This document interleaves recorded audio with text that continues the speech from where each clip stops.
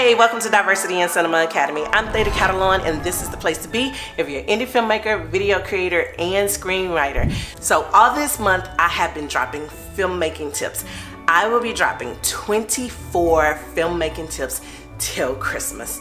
So in this video, I'm gonna be talking about cinematography, which is the visual that you get after the director has came up with his vision. So obviously this is like a very important department because they also handle the grips and electrics, which is responsible for giving us great lighting, right? So that is why I'm really excited about this one, and I know you've probably been waiting on this one as well. So one of the things that the director do when they create their vision, they sit down with the cinematographer and they basically create a shot list of all of the things that they want for each scene, like basically all of the shots that they want for each scene. And so that can be a close-up. So for instance, if you hang a bulb on a tree, the director may want to zoom in on this. Maybe it is something special about this bulb, right? Let me find something cooler. Maybe it has something meaningful to it. So say for instance, I have these initials. Maybe these are significant for some reason with the story, right?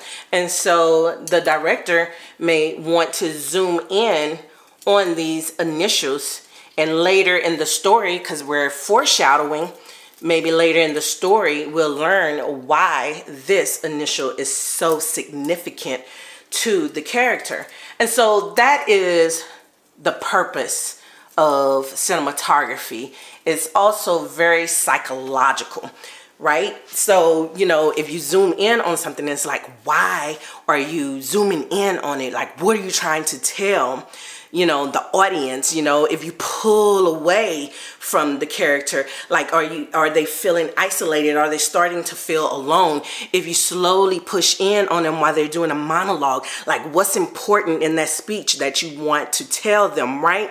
If you're panning, like maybe somebody is walking and talking and you want to be along the sides, it's like you're just following that person because you're like watching them instead of actually, like if you're walking and talking with them, you know, with a steady cam, you know, like you're just a part of that conversation.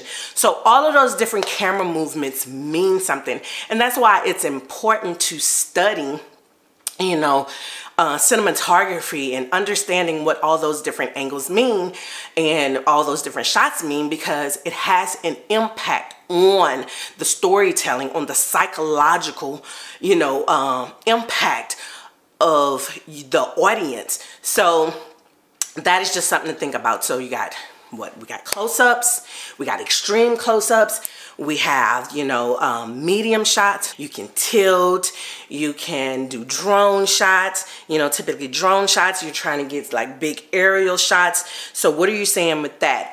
You also have crane shots, you have Russian arms. So like if you're in a car and you're trying to capture, you know, the car movement, you want to see the wheels, you want to see all that different stuff. So that is what cinematography is doing for you, and that's why it's important to do a shot list before you even begin shooting. Because if you wait to start trying to figure out a lot of this stuff when you're shooting, you're gonna waste a lot of time on set, and you may forget some shots. You're gonna always get the basic shots, like you're gonna get the close-up, you're gonna probably get a medium shot, you're gonna probably get an over-the-shoulder shot. You are more than likely, if it's two people, you'll get the two shot. So those are natural, so you can just boom boom, that's like every single day you may have those shots. But all of those specialty shots, you need to figure that out beforehand. Now don't get me wrong, because some people are like, oh, you're just taking out all of the creativity. No, there will be some spontaneous shot, because you may be in a location that you didn't even realize, like, oh, look, you Lord, let's stand behind these railings and shoot between the railings and all that kind of stuff. So some stuff will be spontaneous, but just know going in all the different shots that you want. And another thing about that, understanding what kind of shots you want, is because the cinematographer will discuss with the line producer, like, hey, I need all these different shots in order to make this happen. This is the type of gear that I need. This is the type of camera that I need. Then the line producer can put that in the budget. And if you can't afford it, then the line producer can say, hey, this is a little bit too much. We can't afford a Russian arm. So what kind of creative shots that you can come up with where you don't necessarily need a Russian arm in order to get what you're trying to accomplish, or you just won't be able to get it. So let's think of something else. All right. So anyway, so those are my quick tips on cinematography.